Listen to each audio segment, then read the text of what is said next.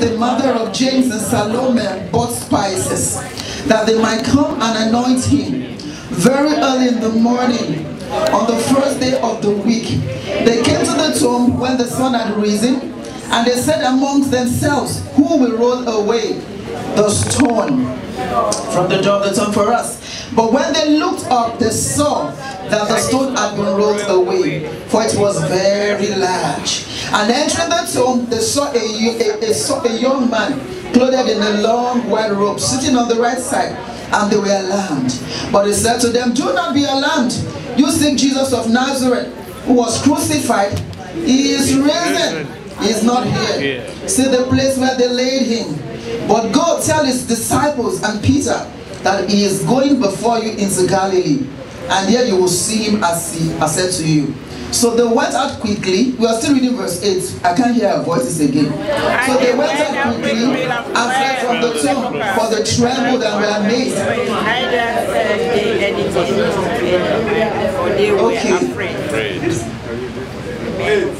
Verse 9.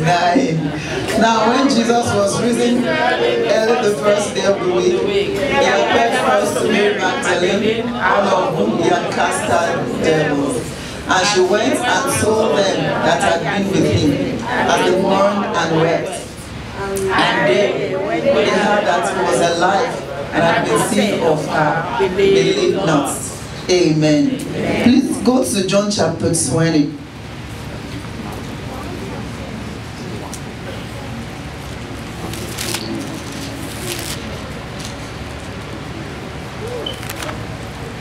Verse 11. Let's read together verse 11. But Mary stood outside by the tomb, weeping, and as she wept, she stooped down and looked into the tomb, and she saw two angels in white sitting, one at the head and the other at the feet. And they said unto her, Woman, why weepest thou? She said unto them, Because they have taken away my Lord, and I don't know where they have laid him. And when she had thus said, she turned herself back and saw Jesus standing, and knew that it was Jesus. Jesus said unto her, Woman, why weepest thou? Whom seekest thou? She, supposing him to be the gardener, said unto him, Sir, if tell me where thou hast laid him, and I will take him away. Verse 16. Jesus said unto her, Mary. She turned herself and said unto him, Rabboni, which is to say, Master. Verse 17. Jesus said unto her, Touch me not, for I am not yet ascended to my Father, but go to my brethren and say unto them, I to my Father and your Father, and to my God and to your God. Amen. Please be seated in this presence. Glory be to God. Amen. The reading itself is enough message. So even if we go and begin to ponder on those things, I'm sure God is going to speak something to our hearts today in Jesus' mighty name. Praise the Lord. The topic says, Thank God He died. That's the topic. Thank God He died. I remember I shared a testimony, a story here before of two brothers. One was a criminal and one was a judge. And the younger one, who was a criminal, committed an offense and he was going to be executed. And the elder brother came to meet him in prison and took on himself his prison garments and decided to stay in the prison for execution. And he freed his younger brother. On the day of execution, the brother who was the judge was executed, and the criminal was set free. That's exactly what Jesus Christ did for us when He laid down His life. We're meant to be executed. We're meant to suffer. Rather, He took our sufferings. He took our pains. He took our reproach. He took our shame on Himself so that we can have life and have that life more abundantly. Can you celebrate the autumn of our joy today? The reason we are here today is because somebody paid the ultimate price, and we don't ever take that price for granted. Amen. Thank God He died. I want to say to us also that His death is not a fallacy. It's not a myth. It is reality. Some might say, oh, He went into a coma. Oh, something like when Jesus died, legitimately died. And I can assure you, He also rose again. And even in the Bible, people died and they were brought back to life. At least remember Jairus' daughter, who was dead, and she was brought back to life. Remember Lazarus, after 4 days, too was dead and was brought back to life. It means that when a man dies, it doesn't end here. There's another life after this life. And if one is even dead, it is possible to be raised back to life also. Praise the Lord. And I'm here to decree to your lives, whatever thing seems to be dead in our lives, maybe it is a project, it is a business, the path that brought Jesus from the grave will bring it back alive. I didn't hear your amen to that, church. I said if anything is dead here that is good, the path that brought Christ from the grave will bring it back to life in the name of the Lord Jesus.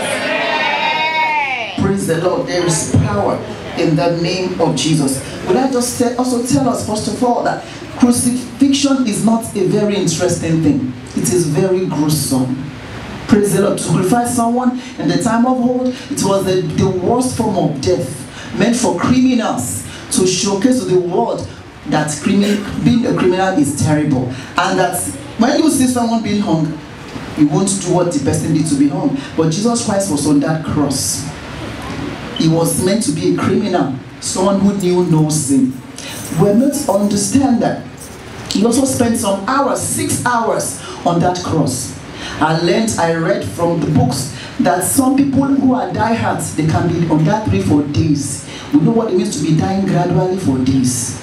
It is too much. But the Bible says he was there for only 6 hours. And I also remember that the Almighty God made the heavens and the earth. Its creation was done in 6 days. And on the 7th day, he rested. So if God created the heavens and the earth, everything he has created in 6 days, Jesus also spent 6 hours on that cross, recreating our destinies. Amen. Recreating our lives. Recreating hope and future for us in his Father's presence. Thank you, Jesus. I love Jesus forever. Do you love him too like I do? Tell your neighbor, do you love Jesus like I do? So let me quickly go to Mark chapter 16. I want us to read, to follow me. The Bible says, on the Sabbath, that's Sunday, like a day like this. That says, Mary Magdalene, some women, Mary the mother, Salome, Johanna, read different people's comments. John gave an account, Luke gave his own account, Matthew, but they went that early morning. That's it, the women went there. What were they going there with? Did you see it in your Bible? With what? Beautiful spices. They prepared the spices from home. They prepared the spices from home and they were taking it to where? To where Jesus was buried. To go anoint his dead body with the spices. And as they were going, they were worrying, who will roll away the stone for us? That was their worry. And they were still going with the spices. And the Lord made me to know that what does the spice represent in your life today? Those spices are your praises. They are your worship, because they are sweet smelling. They are your worship. They are your prayers. They are your offerings. They are your tithes. They are the things you come to present to the Lord. Amen. Remember that Mary, one day Jesus was sitting, eating in a place, and she broke a bottle of alabaster box of oil, and you remember? And she poured it on Jesus, and she was wiping her tears, using her hair to wipe Jesus' feet. Remember the story? That sweet smelling spice.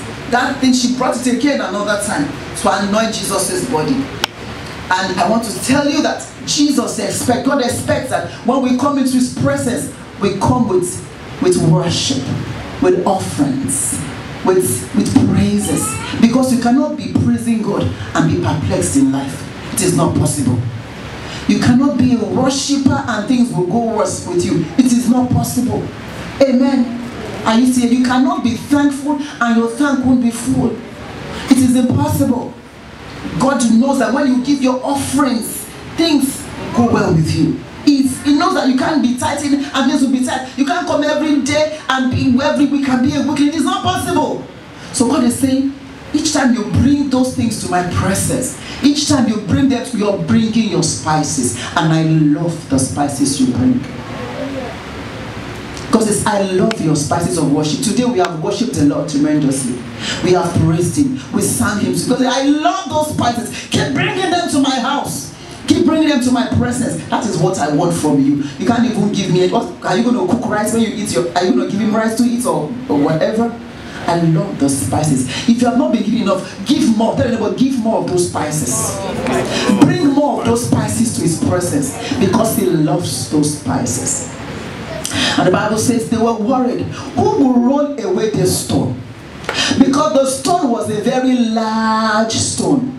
Remember when Jesus was buried, the chief priests and the Pharisees told Pilate, this man, when he was alive, said that he was going to rise on the third day.